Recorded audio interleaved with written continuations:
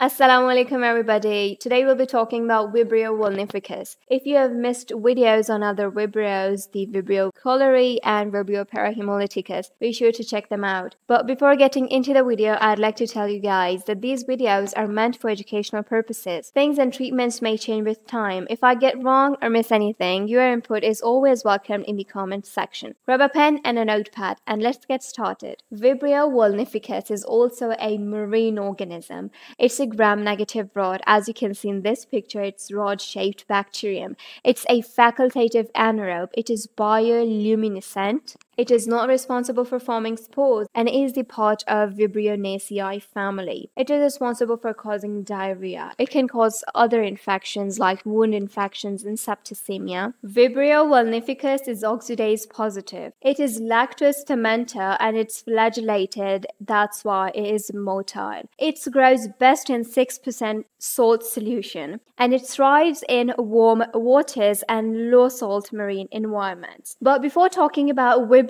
vulnificus in detail, we should know bacterial classification. Bacteria are further classified into spirochetes, also into acid-fast based on acid-fast staining, and there's an exception, that's the Mycoplasma bacterium. Bacteria are also classified on the basis of gram staining into gram-positive. We are done with all of them. If you guys are interested, be sure to check out the channel. And also into gram-negative. Gram-negative are further subdivided into cocci, for example, Neisseria, the Neisseria gonorrhoeae and Neisseria meningitidis, and also into rods, which are further subdivided into aerobic, like Pseudomonas, anaerobic, like bacteroids, and facultative. Facultative are further subdivided into curved, which include Campylobacter, Helicobacter, and Vibrio, which includes Vibrio vulnificus, the topic of today's video, and facultative are further subdivided into straight, which include enteric-related like E. coli, Enterobacter, Serratia, Klebsiella, Salmonella, Shigella, and Proteus,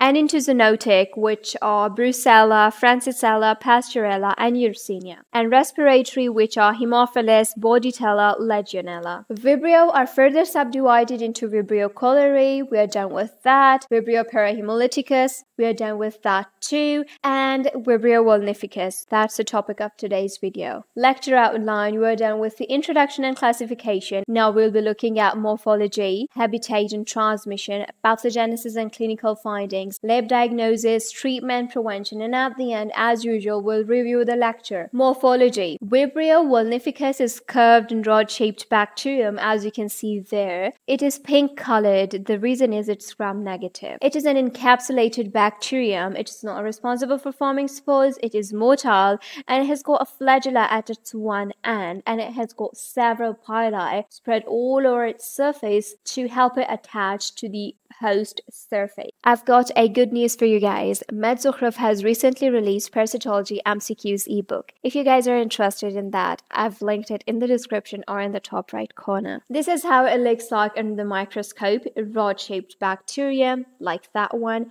and curved like that one. Habitat, hosts. Vibrio vulnificus is responsible for causing diseases in humans. That's why humans are its hosts.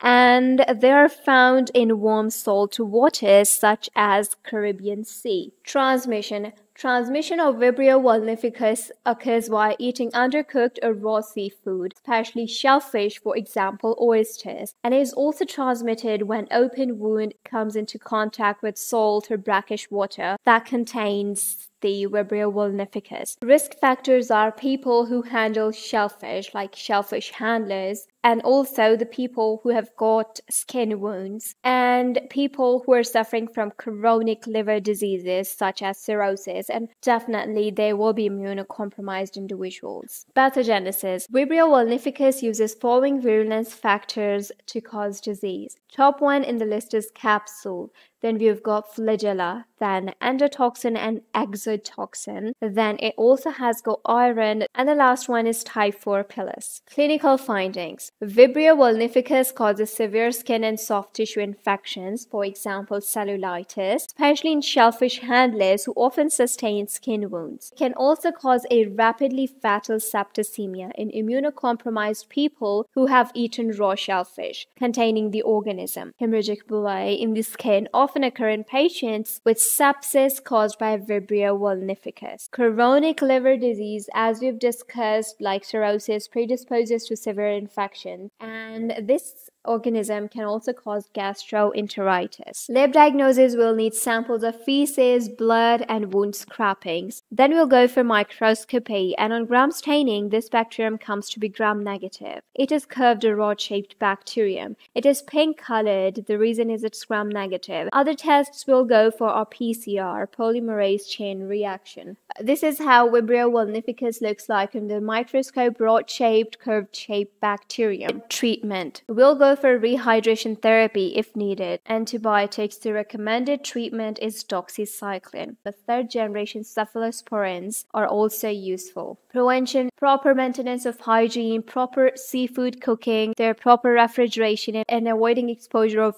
open wounds to brackish or salt water can prevent the occurrence of Vibrio vulnificus diseases. Alright guys, let's review everything in this short table. The organism we discussed today is Vibrio vulnificus. It is responsible for causing cellulitis, septicemia, and gastroenteritis. It is transmitted by eating raw or undercooked marine food and the exposure of salt or brackish water to open wounds. Its hosts are humans, seafood, and salt water. Its diagnosis is based on gram staining microscopy and PCR, the polymerase chain reaction. Treatment will go for rehydration therapy if needed, and the antibiotics that are useful in its treatment are doxycycline and ceftazidime. And that's it for today's video. If you guys have got any suggestions, feel free to leave them below. And if you like this video, be sure to give it a big thumbs up. And if you want to connect with me on my socials, I've got my Instagram and Twitter with the handle medzukhruf, and I'll catch you in the next video. Till then, Assalamualaikum.